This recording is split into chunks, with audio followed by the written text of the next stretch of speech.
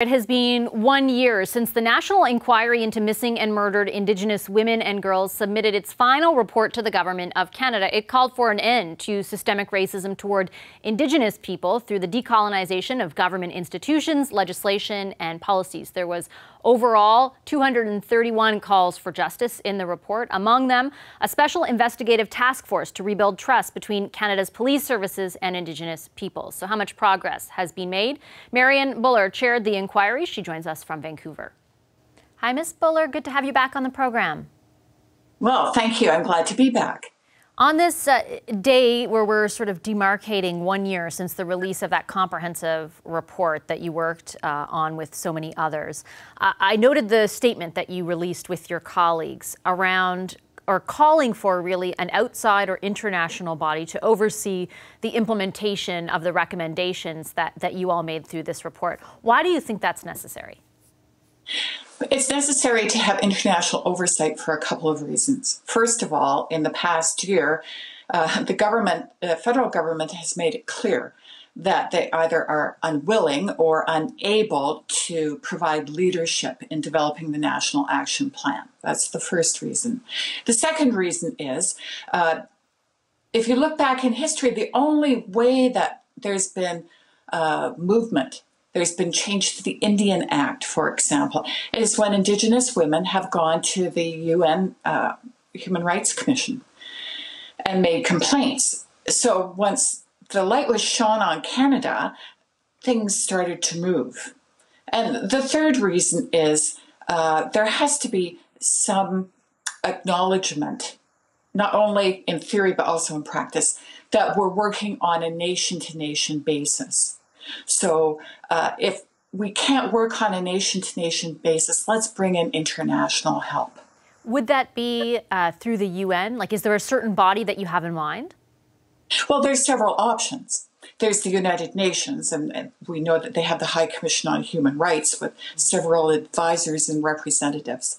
There's the Organization of American States that has already been involved to a certain extent with the issues of MMIWG, Missing and Murdered Indigenous Women, Girls, and 2S people in Canada, and what has been happening or not happening. So there's been some movement there already. And don't forget, there's always the International Red Cross that deals with the issue of genocide. I remember speaking with you exactly a year ago on the day of the release of this report.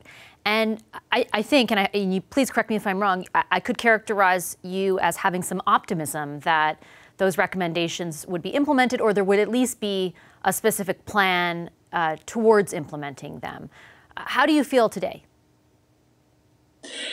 Well, I have mixed thoughts, because I can tell you there's been great movement made at the grassroots level. The frontline service providers have really taken to heart the need for change. And we've seen some movement with funding of shelters and other safe places for women. But again, as I've said, the federal government seems to be either unwilling or unable to provide the necessary leadership to move ahead with a national action plan. And that requires, as we know, moving ahead with provinces, territories, and Indigenous governments. I'm not saying it's an easy job, but it's something that has to be done, and has to be done in a timely way. I want to put to you, because of course my colleague Olivia Stefanovic has been working on this story for a while and went to the government for their response. I want to put to you some of what they said. They of course point to the pandemic as delaying plans for a national implementation plan. They say that they still are intent on doing one, but that the plan has been delayed. They also talk about funding, for example, to protect languages and cultures, extra funding for child and family services, community-based services to address mental wellness needs in First Nations communities. They list a lot of that funding and increases to that funding. What would you say to their response, and in particular the reasoning around the pandemic? Well, where to start? First of all, the government has said because of COVID, we're not able to provide a national action plan. But they haven't said by when they anticipate being able to present a national action plan. They've just left us, all Canadians, in a void of information here. We know that governments all across Canada at various levels have been able to mobilize and provide tremendous resources and support in other ways for people in the community, for all Canadians. So I don't buy it, to be blunt. We have Zoom. Look at what we're doing right now. We have Zoom, we have FaceTime, we have email, we have telephone still. I just simply don't buy it. It's not an excuse. Now, the government has said, yes, we've given money. Well, our report is more about power sharing and partnerships. And I don't see that fundamental paradigm shift in relationships happening at all. If they are happening, they're very well hidden.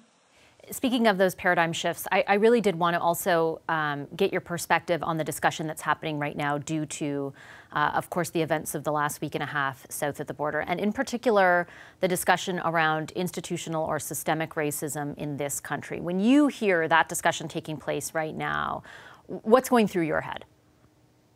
Well, I'm thinking it's about time that people started, first of all, admitting that systemic racism exists. And now we're starting to have some difficult conversations. But the first step is saying, yes, it does exist. We have to make that admission in order to move forward. And it does exist. Our National Inquiry final report itemized in many ways systemic racism and the effects on violence. And I guess what is the, I mean, there are so many takeaways, but as far as, I mean, I just think part of the discussion is, of course, should or has to be the effects of systemic racism on Indigenous people in this country, obviously. And I wonder if there is a way to, or if there's something for us to take away from the discussion we're having in this moment as we look towards the implementation of the plan that you and your colleagues put forward. You know, I think there's several takeaways for the discussions that we're having right now. First of all, we have to say that the status quo is not good enough, obviously, because people are dying. Indigenous women are dying, they're being murdered, they're going missing. 2S people are simply disappearing. So the status quo is not good enough, and what we have to do is understand the types and causes of systemic racism and start decolonizing ourselves. Okay, I'll leave it there. Thank you, Ms. Buller. Pleasure as always to have you with us. Always my pleasure. Thank you so much and stay well. You too. Hi, I'm Vashi Capellos, host of Power in Politics. See more of our show by subscribing to the CBC News channel or click the link for another video.